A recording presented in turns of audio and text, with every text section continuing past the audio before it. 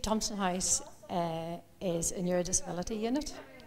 We have a long-term facility, we have respite, we have rehab, and we have some patients who come in for daycare as well. The majority of our patients at the moment are acquired brain injury. We also have neurological patients who have multiple sclerosis and Parkinson's disease or motor neuron disease. Well, I think it's just a good communicator, and when the staff are happy at their work, they are good with their patients and make their life a lot more enriched and enjoyable. I've always found Edna to be really supportive. If there's anything you want to bring forward, Edna's always there for you. She's there to encourage you and support you and, you know, bring the best out on you, really.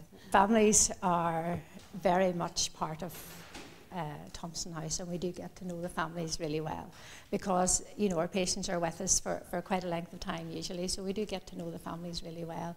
And yes, I do get positive feedback from them. The social aspect of Thompson House is very, very big.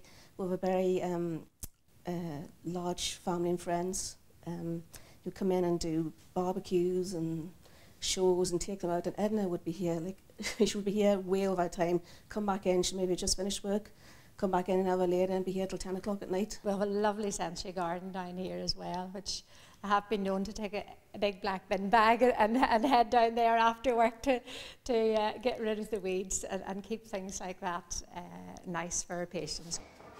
Making time at the end of the day, maybe, you know, before going home to sit and maybe have a talk with some of the patients, and no matter how busy we are, to try and sit down and make time for them and make them feel loved.